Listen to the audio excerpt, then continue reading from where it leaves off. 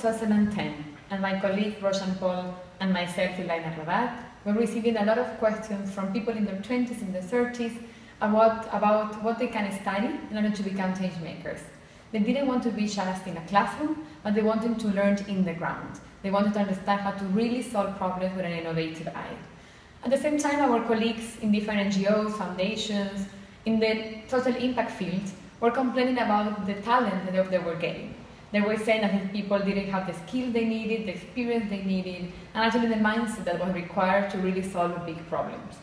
So we decided to create the postgraduate certificate in social innovation management. It is a 9-month program, it's a hybrid, and some pieces online, and some pieces happens in the main social impact hubs of the world. Sao Paulo, Brazil, Nairobi, Kenya, and very soon in Bangalore, India. We select 40 people around the world to come to these impact hubs, and what they have to do is they have to actually work in a local organization to understand change and how that happens. They also have to build a social innovation project, actually find a real solution for a social problem.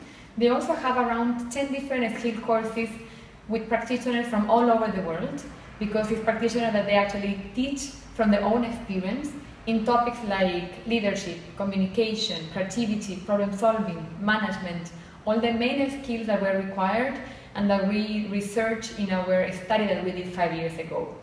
And also these students have trips, have mentors, and they also have a customized leadership journey for them to be able to sustain change in the long term.